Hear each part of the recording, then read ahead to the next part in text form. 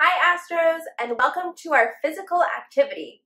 I sure hope that you've been working on strengthening your fingers and your hand muscles because we're going to be doing a bead race. What does that mean?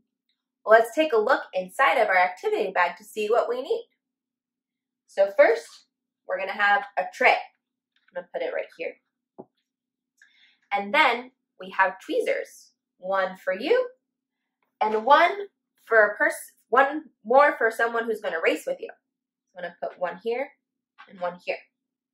And the last thing that you have is pipe cleaners and beads. The pipe cleaners, one for you and one for whoever is going to race you. And then you're going to dump the beads in the middle. And this is how you're going to set up.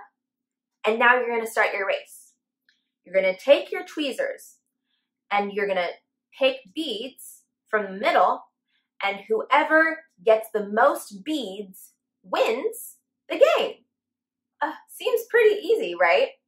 But you're going to have to use the tweezers to get each bead onto your side. And like I said, whoever gets the most bead wins.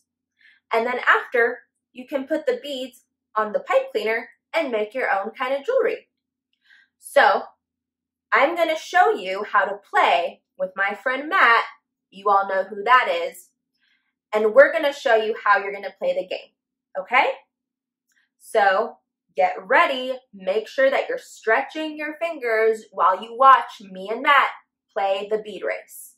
Who do you think is going to win? I don't know. Let's find out.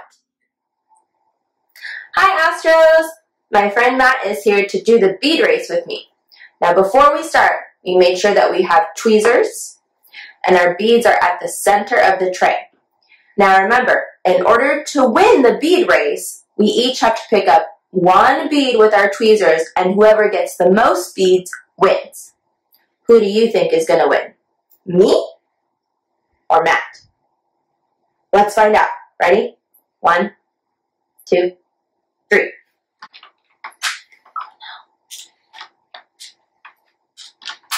Oh no.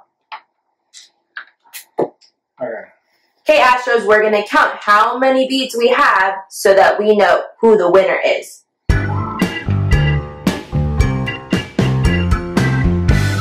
Matt has 28. I have 22. So Matt won. Congratulations. Yay. Good game. Now we get to decorate our pipe cleaners. We made rings and a bracelet. That's what we did with our beads. What are you going to do with your beads? I hope you have fun with your bead race. Bye.